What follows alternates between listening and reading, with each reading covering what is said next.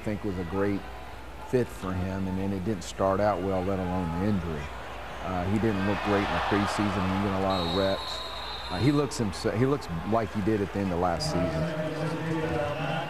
Well, Matt Bucknor disagrees with Jim Popp and Jonathan Crompton, because Matt Bucknor just picked that off of Jonathan Crompton. First turnover of the game goes to the Winnipeg Blue Bombers, his second interception of the season.